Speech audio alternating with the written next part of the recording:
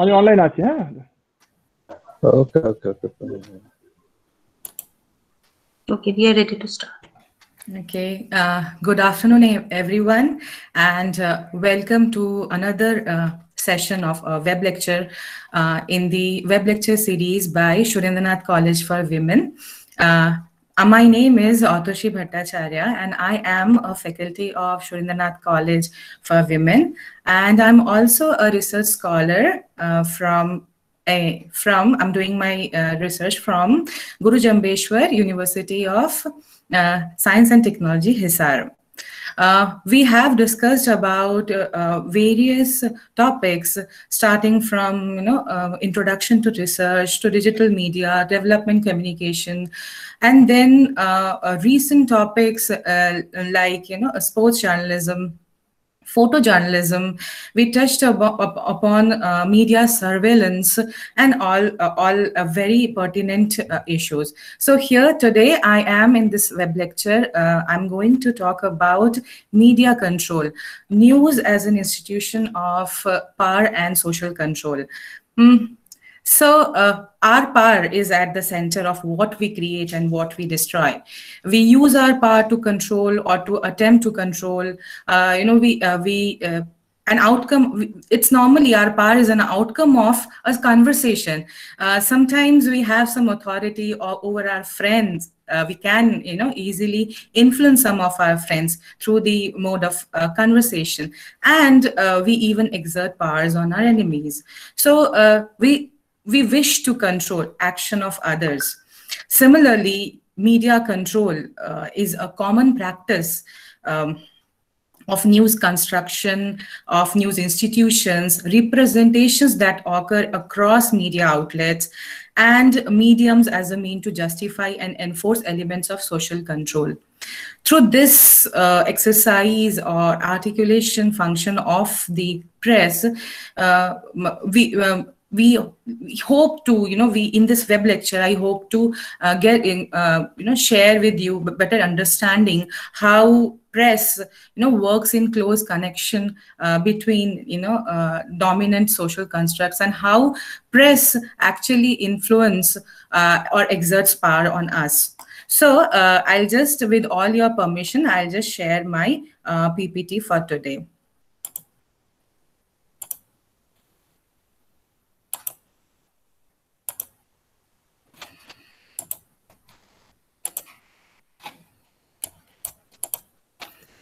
I hope the presentation is visible. Yes, it is visible. Thank you, Jyoti. So today, for the purpose of this web lecture, I have basically taken content, based my content on these two books, Media Control and Media Persuasion and Propaganda. I will, before starting on, or before discussing on how media is controlling public opinion or our lives, I want to share with all of you the various researchers, communication theorists, and their ideas about propaganda, persuasion, and media control. So starting from McLuhan, who says medium is message. So he said that ours is the first age in which many thousands best trained individual minds have been they are making full-time business to get inside the public mind.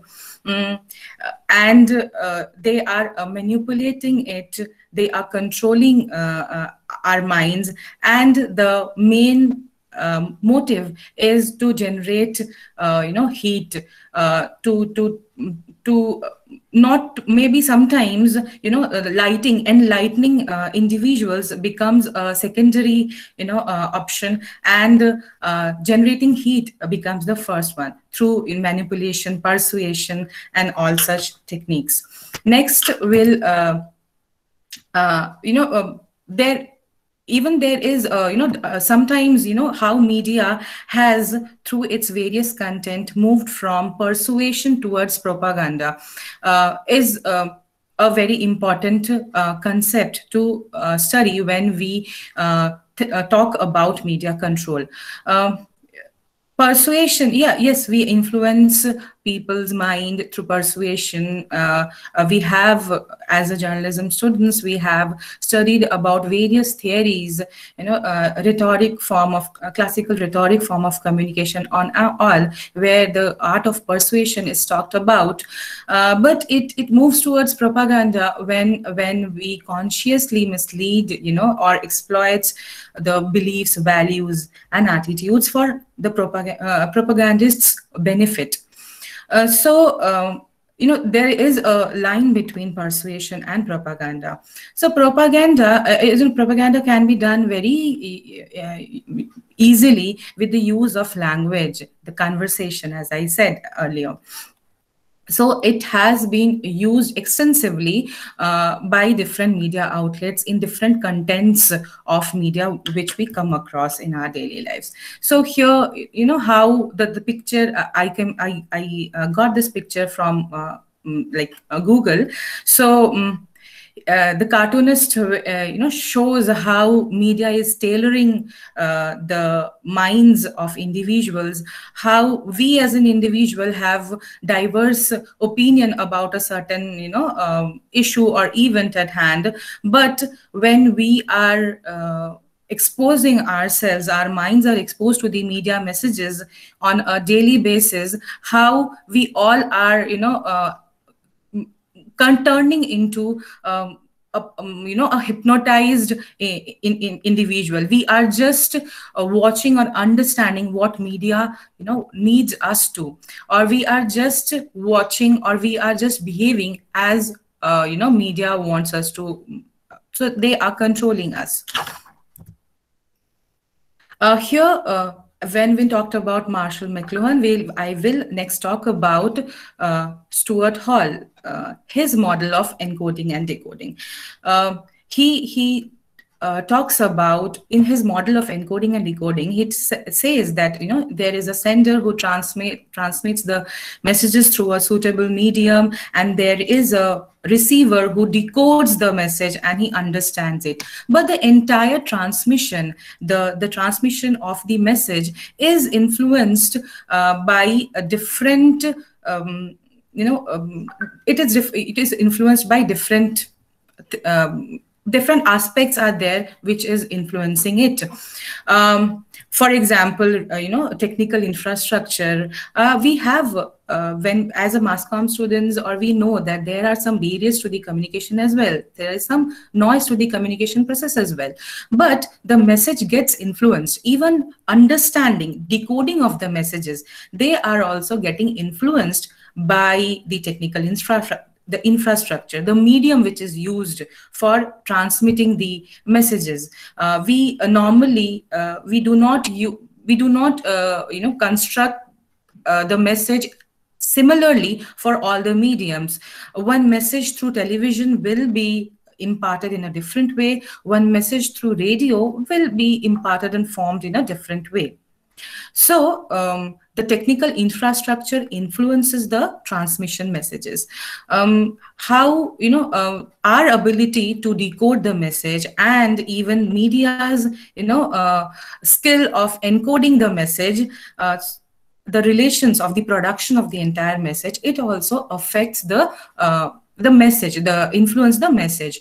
Even the shared frameworks of knowledge, our mutual understanding, or the understanding between the sender and the receiver, or encoder or decoder, that also influence the message. So ideology and power relations influence the message encoding and decoding.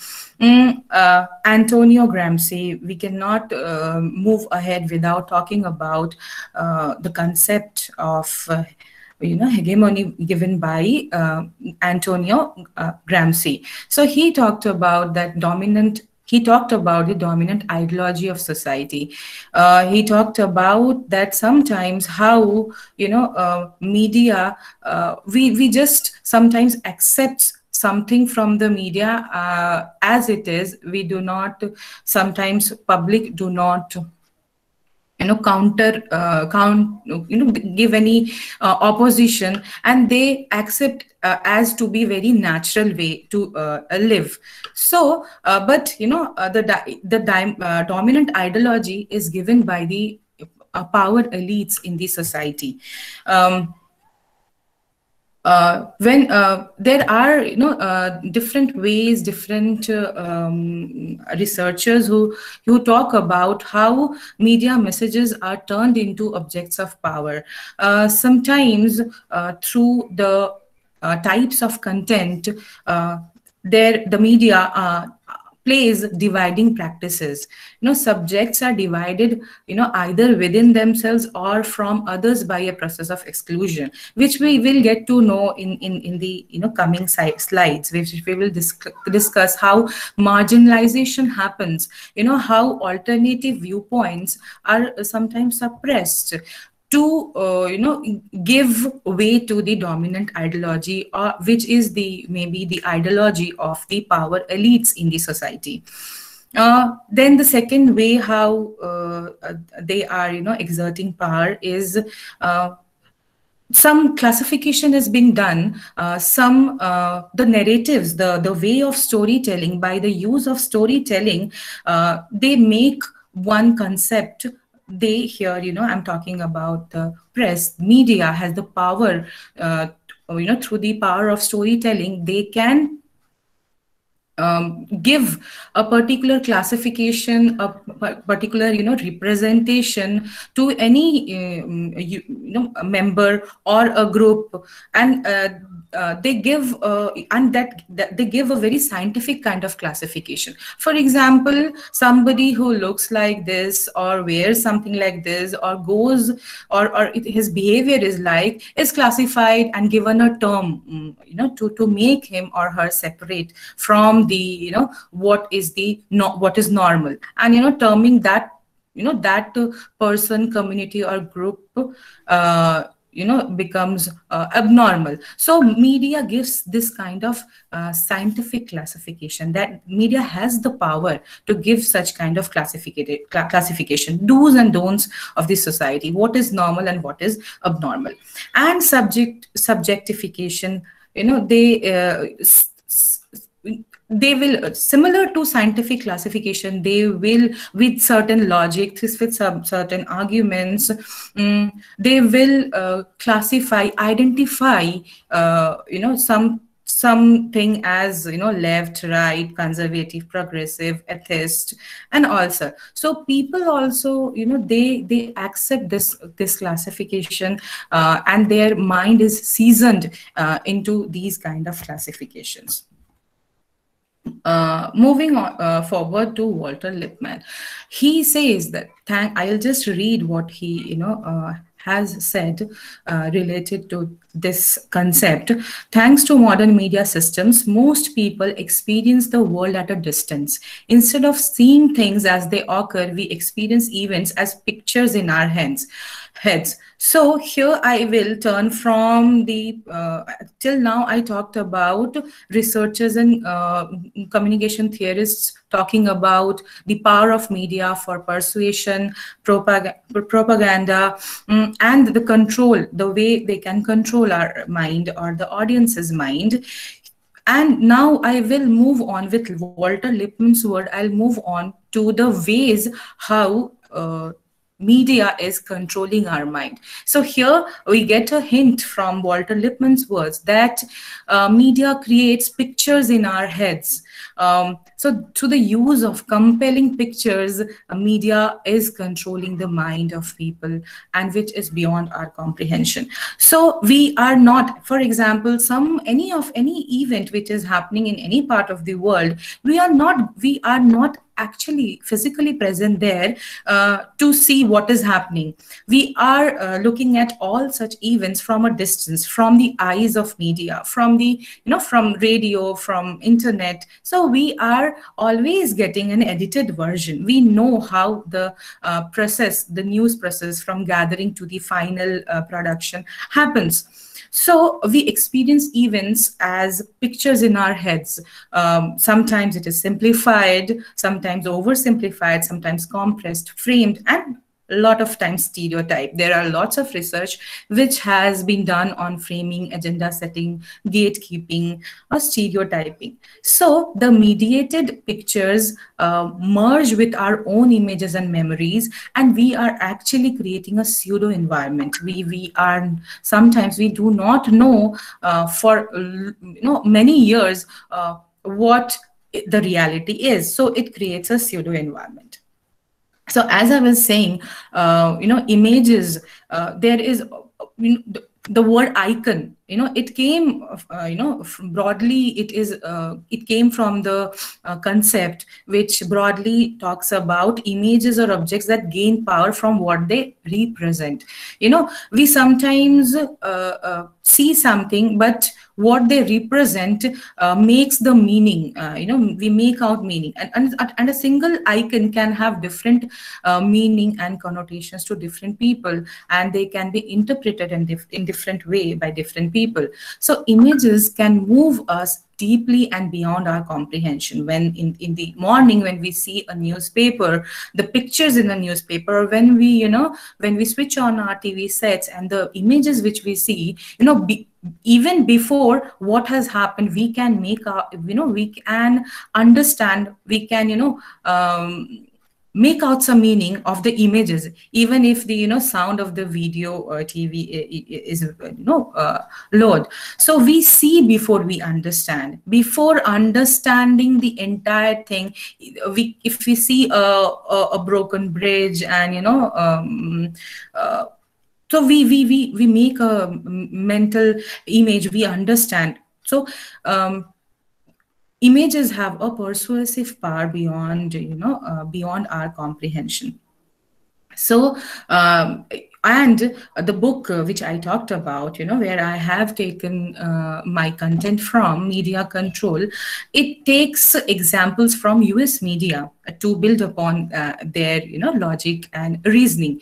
So they said that how September 11 attacks and the images which came, before the detailed report and all, how they were, they were used as a campaign for shock and awe. The nation was mourning, and anybody who would see the powerful visual messages, they know and even after so many years, if we see the same visuals, we are taken back to that time.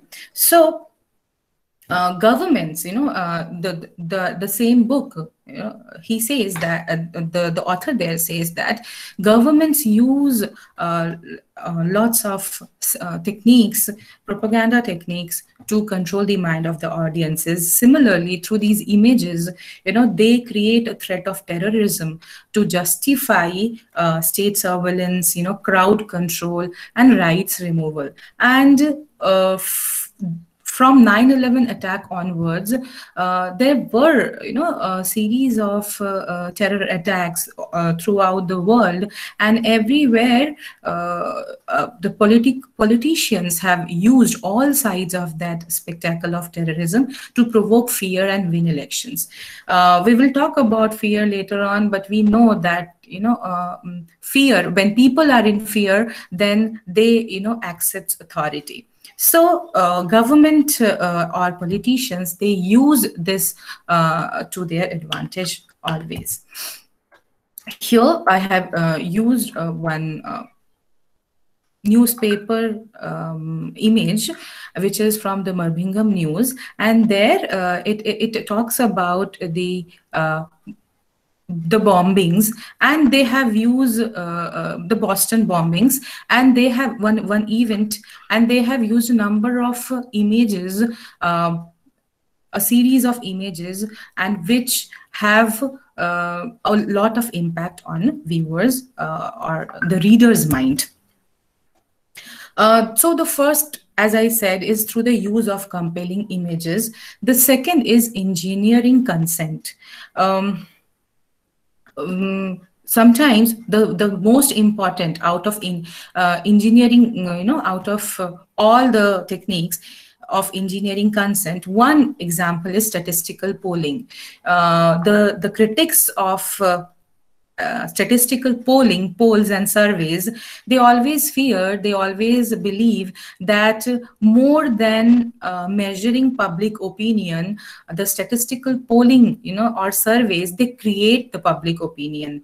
So when in a survey or in a poll, carefully worded questions are made, and they encourage somehow the desired responses, and which then in turn is again announced as evidence of consensus. So maybe through the use of carefully intelligent questions, we can bring about the desired results. So through polling and market surveys, sometimes the public are made commodity to be sold, and some publics are, they get influenced. Okay, this is the, because everybody, we know, when we talk about spiral of silence, even everybody want to be part of a group. We always fear social isolation. That's what spiral of silence theory also says, that we are, as an individual, it assumes, Elizabeth Noel Newman's spiral of silence assumes that people are constantly, judging others' viewpoints towards a particular issue, and nobody wants to be in a minority viewpoint. Everybody want to join the bandwagon. So sometimes, when polls and surveys show certain kind of results, so everybody thinks that to be the right thing to do. So as I said, that pollings sometimes create public opinion rather than measuring it. So neutrality of the polling organization is a significant question, and why the client is, even organizing a polling, or why what are the reasons for polling, that is also an important question to ask, an important thing to ponder upon. The second thing, the third thing actually, is advertising and consumer culture. We know the importance, the powerful role of advertising in our society.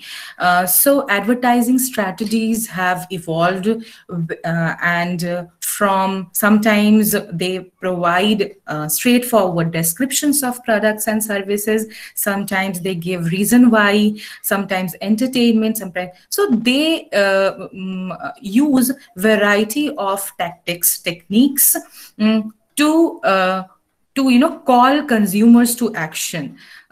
So we know how advertising has always been a very powerful tool to persuade, to influence, to make people aware. The voice, and now talking about the advertising messages, as earlier the priests, managers, or educators, or experts, whatever they used to say, they had a voice of command. Even the politicians have a voice of command. The same voice of command can be seen in the advertising messages. The words they are used are very condensed. The language is very direct and assertive, and people, actually, the call to action at the end, he either subscribe to this, or purchase this. And we know there are lots of appeals which are used in advertising. So with the use of all these appeals, or psychological analysis of the audiences through various research techniques, advertising has very successfully able to control the public opinion, the public mind. So advertising and propaganda have always been very important instruments of domination. So when we talk about propaganda, we should definitely talk about Noam Chomsky's propaganda model.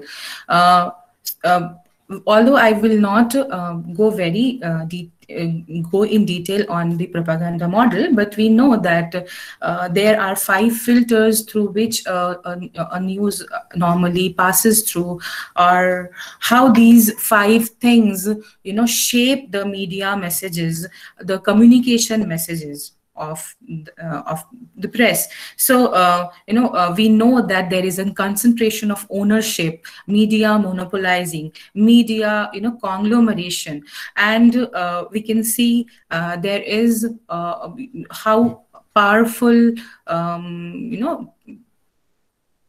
people or organizations with profit orientation, whose profit orientation is their prime motive. So they are working in hand with the press, and press is somehow just propagating their ideologies.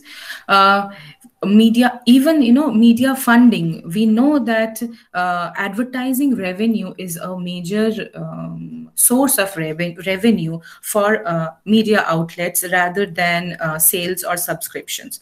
So media outlets have to publish or promote the messages according to their lines of thought somehow.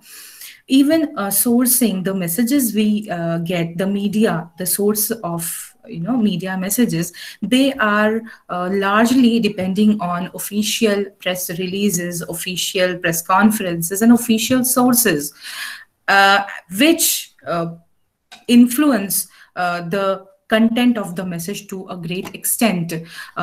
We have, in this context, I'll just I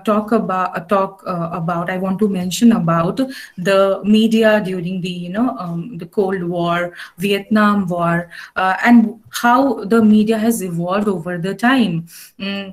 If there, how television played a very important role in changing the outcomes of a war. So there also, when reporters they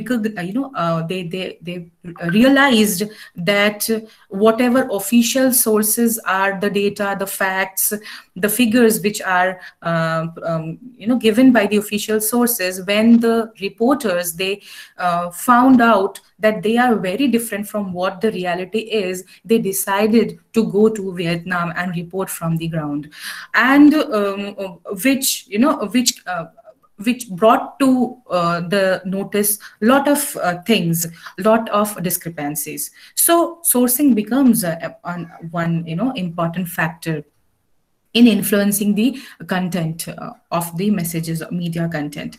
Then there is always a fear of common enemy. Always when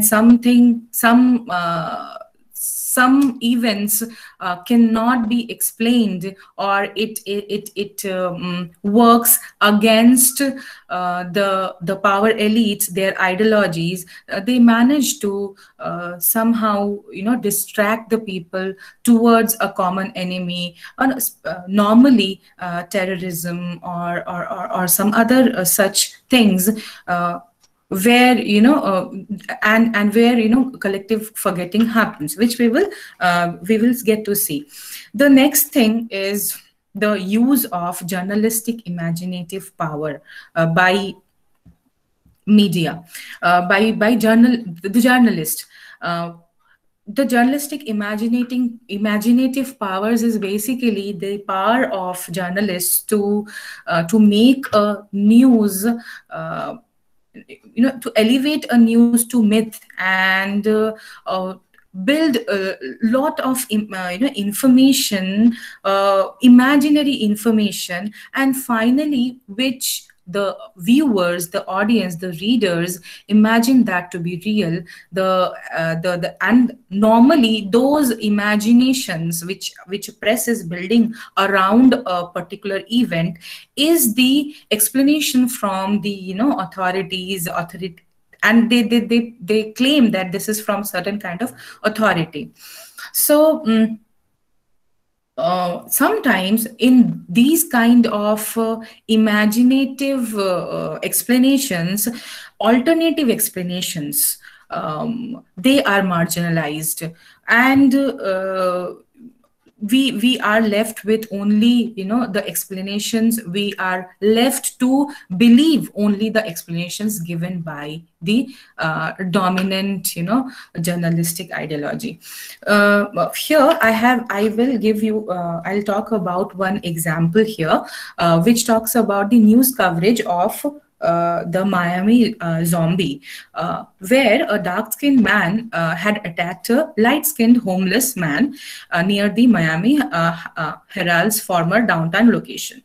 And the news report talks about how, on a very busy road, a person named Rudy Eugene, he was, and then his full description was given, and how he he bit into another, obviously the light-skinned person, and destroying 70% of his face. Now, this was the the first report in the newspaper, in the US newspaper. What followed was very, remarkable to know, and it struck me, and it was very funny how all the press gave up the follow-up stories that Eugene was a zombie because he looked in a certain way, and how racial identities were given to Eugene. He is from a voodoo community or something like that, which is inhabiting Miami. That more explanations why he did it, why a person, Rudy Eugene, bit into a fair-skinned man. So there were lots of explanations for that in the media. So some said that he was on drugs, he smoked before he did that, he was obviously a zombie, and then he practiced some kind of I would say religious activities that encourage that. So his activities were related to his racial identity, his racial maybe appearance. Not even nobody cared about to find out the exact truth. They were just talking about whatever would suit the dominant ideology. But later on, it was found out from the medical reports as well. The medical reports kept on saying that there even people from that particular racial community or racial class, there were other things like cannibalism and all. They were also related to that person, that he was, a cannibal. That's why he bit into his face and all. But later on, it was found out, and in even the subsequent medical examinations also, proved that there was no, human flesh in his stomach, or there was no traces of drugs in his bloodstream. The family of Eugene, they cleared it, that what religion they were practicing, and they had no relationship with the particular race which was being referred to in the newspapers. So but the follow-up and alternative explanations which were later on given, they never got place in the news stories. We here, from this example, we saw how, just the first part, that, even medical people said that there is no such virus which can prove that a person can be, converted into zombie or something like that. But the first, the news report, the first thing that, that stayed in the mind of people. Second thing, the author of this book, he found out is that there was no newspaper which talked about mental state or mental illness of Eugene at that time. Nobody cared about that, about the mental state, the mental health, because at that time when this incident happened in US, mental health and mental state was, or even depression was not a proper topic to talk about in press during that time, or in it did not, according to the media or the people, the dominant class, it was not according to the dominant ideology. It did not match it, and they had no proper explanations into this, concept of a person, going through depression, or being in a negative state of mind, or ill health, ill mental health. He was not in a good health. So media has a huge imaginative power through which it is controlling the mind of the people. Press must always match the dominant cultural and social norms, we get to know here. And journalists are to maintain, they will be legitimate, they will be true, they will be appropriate only if they match the dominant cultural and social norms. So media also, to maintain their position of power, always match their contents according to the dominant cultural and social norms. As I said, heavily officialized news reports from authorities, who have a very good nexus with, good government and corporate collaborations, they frame public conscience with the use of media, and we can see that.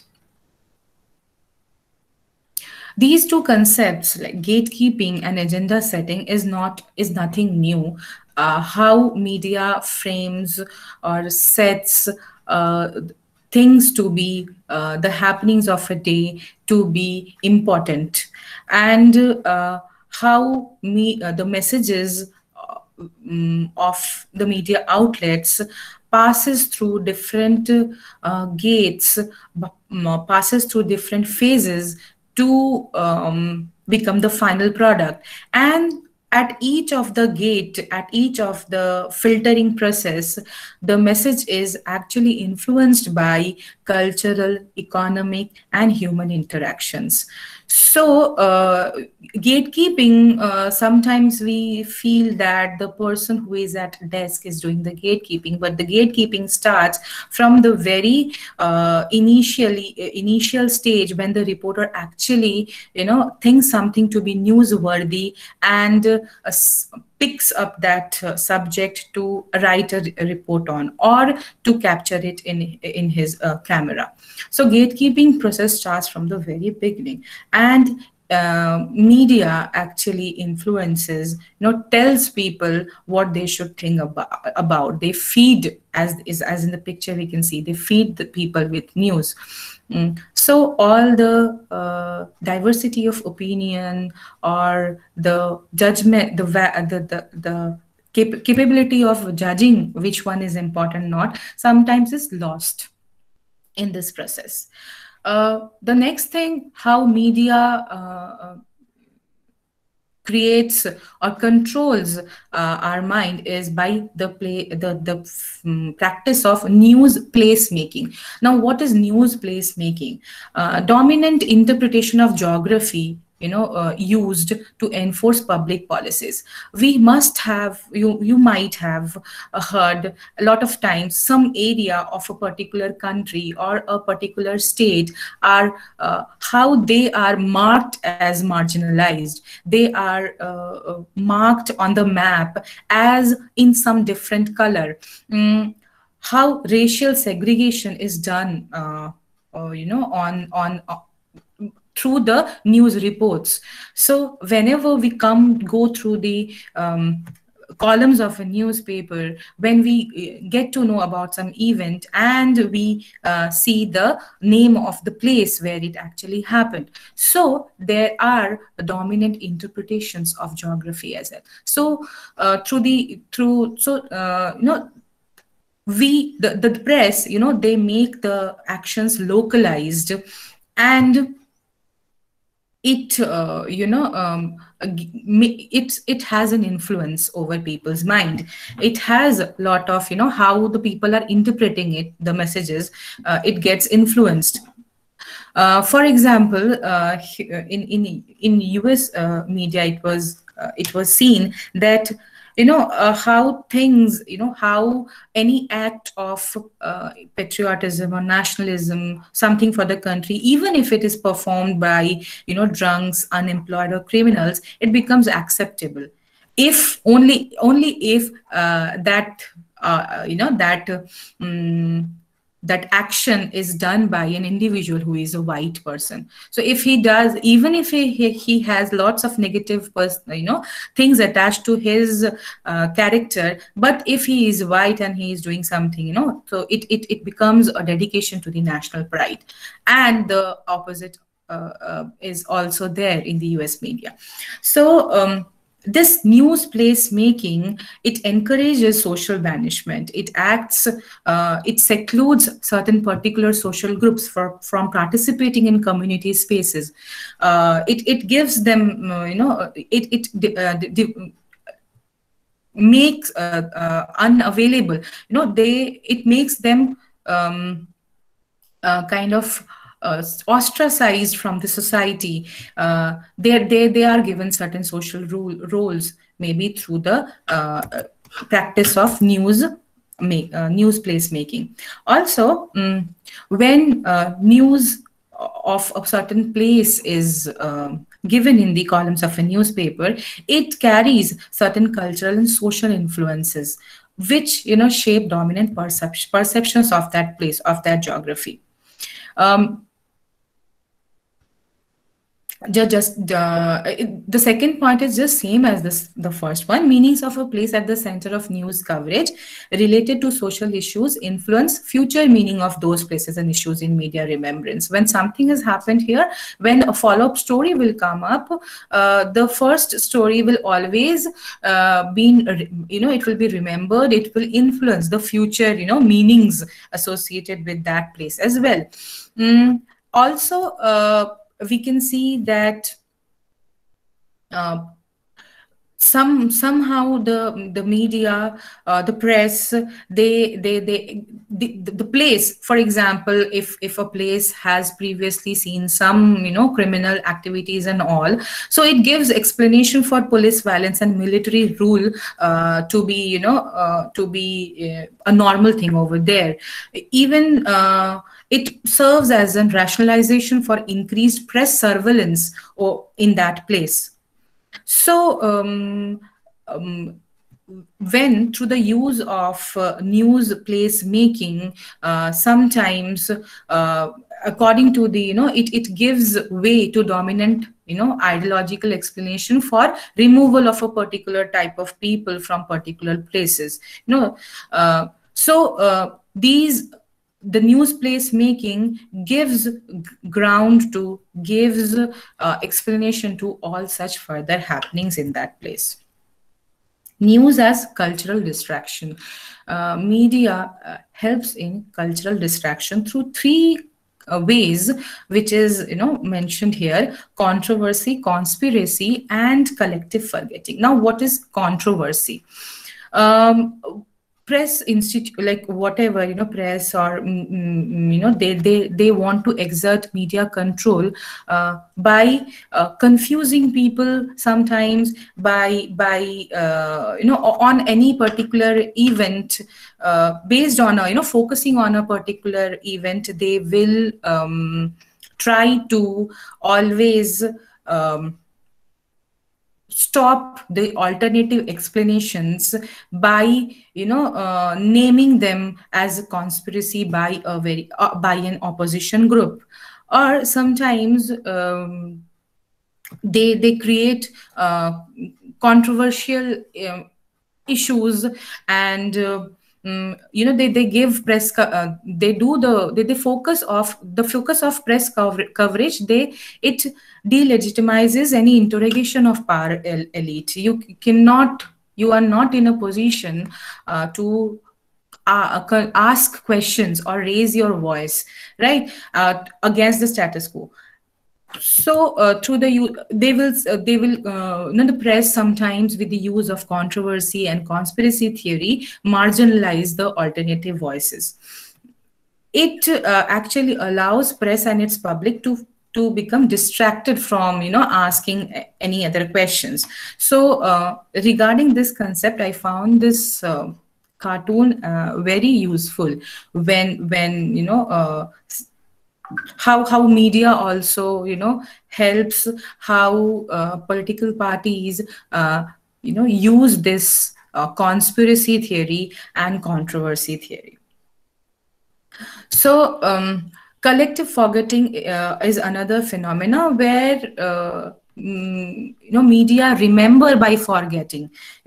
They by the process of marginalization or by exclusion of information, media exclude the alternative explanations as if it has never happened, or sometimes through the use of memory. On one particular day, if an event has happened maybe 10-20 years before, but on every year on that particular day, media will definitely make it a point to remind people that this happened 10 years before, and this may happen in future as well.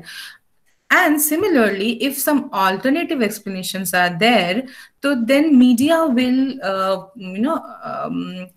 very intentionally will remove such alternative explanations from the news content as if it never happened. So the people, they tend to collectively forget about certain things and memorize about certain things through the messages that media provides us. So collective forgetting is an effort to align collective identity and cultural continuance based around approved ideas and voices of yesterday, today, and tomorrow. So through the use of collective forgetting and collective memory, the media memory, somehow the dominant ideologies are always promoted and propagated through media. We have discussed about fear, even before, when I was talking a few slides back, that world is full of something to fear, and we should always be in fear of things, especially the terrorism and such stories. They are build upon the idea of, or the emotion of, fear. So the people are always in a sense of conflict between what they consider real, what they think that it is natural, as told to them by the power elite, and then they are confused. There is always conflict with some alternative presentation of reality, right? But that alternative presentations, as they are always tried to be stopped, muted by the power elites. So the people are left in confusion, and they again turn to the same medium, or the same their prior position of what they were thinking the reality is. So the public turns to them once again, and the power elite offers them with all the answers. So there is an ideological circle. A news media distract audiences through cultural work of covering news as per the demands and interest of media's own economic and cultural positions, and the pressures applied from collaborating and unifying social institutions and actors. So basically, they are, always promoting the dominant ideologies. In our previous, in one of our previous web lecture, we discussed about about the media surveillance, right? So there is always a social surveillance by the media that is happening: media waiting, media watching, and media shaming. Very briefly, as we are going out of time, I will very briefly say that media waiting is the process of fear construction related to what might happen. You're always given news stories related to, okay, something is happening near you, so now you may be the next one. Also, the press watch, this is happening, this is, this is going upwards, this is going downwards, and if some alternative views are coming, or some, somebody, so then that person will be termed as, they will be media shamed. They will be, also denigrated by the, contents and all.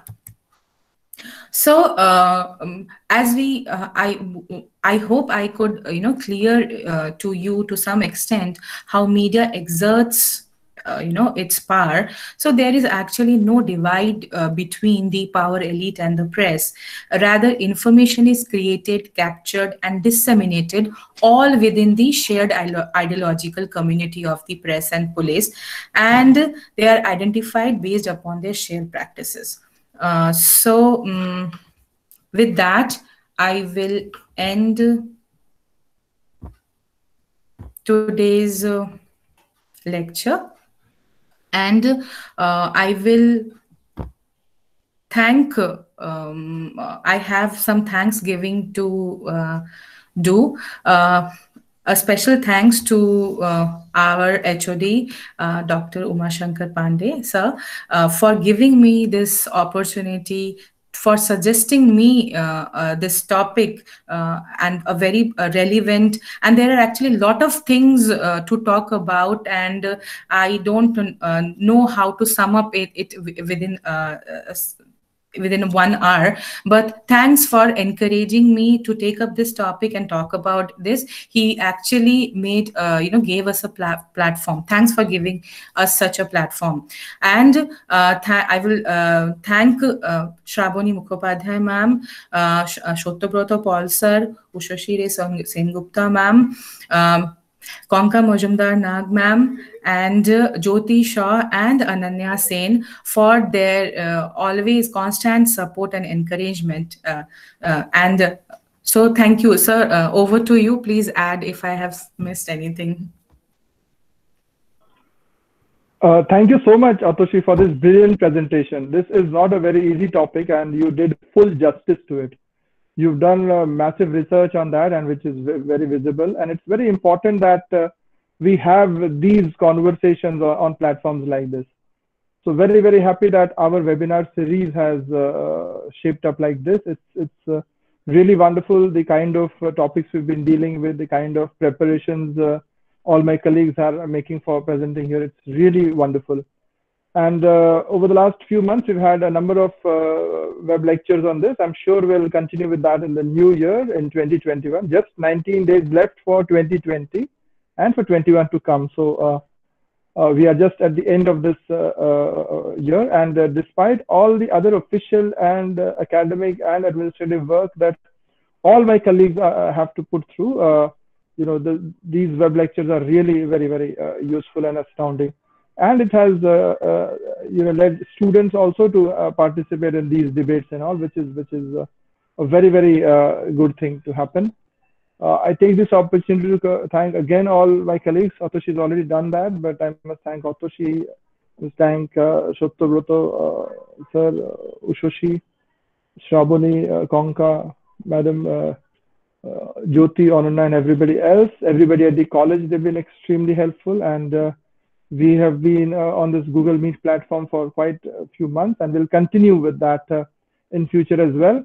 Thank you for this brilliant presentation and all the hard work. It's really very helpful, and I'm sure all our other colleagues will also come up with, we have some very interesting web lectures lined up. It's only because of the examinations that we are not doing it for the next 2 weeks, I guess, but we'll be back with a lot more in the coming weeks. Atashi, do you have anything else to say, or any of our faculty members? No, Atashi has always been very brilliant about the presentation, be it presenting thing or being moderating. She's absolutely brilliant. Thanks, Atashi. Thank you so much, sir. Thank you so much. Anybody else has anything to say? So we'll be putting it up on YouTube very soon, and it will be there for all our students and scholars and everybody else. Thank you, students, for joining. I hope everybody has filled up the feedback link. Make sure you fill it properly. You write your name and email correctly, so that's how you'll get your certificate. Thank you again, Atashi, and all our colleagues for this brilliant web lecture series. And we'll come back again very soon. Thank you, everybody. Thanks.